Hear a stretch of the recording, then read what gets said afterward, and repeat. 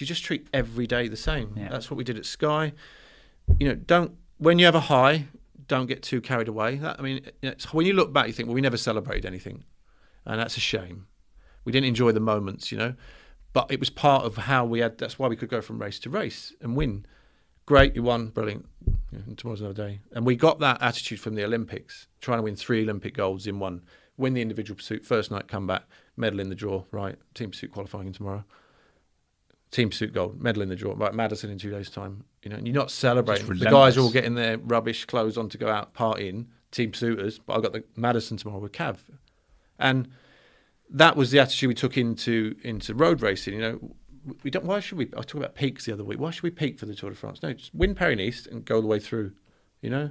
But we're not going to celebrate and go out after every win. Just treat day by day, you know. Tick the boxes. Get to the Olympic triumph, so I'll win that and look back and go, I won everything this year.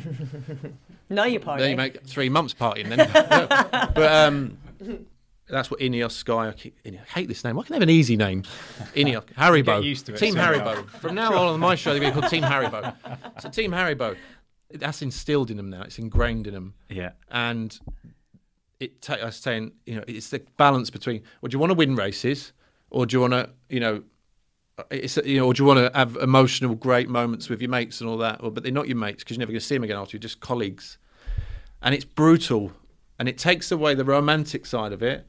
But I would never have won all those races haven't I not been like that. You know, that's how I won the Tour. It's how G's won the Tour, because of that system. And I don't know what the answer is, because I'm thinking here as a viewer, as a spectator, but I know what it's like to be in it as well. It's very hard.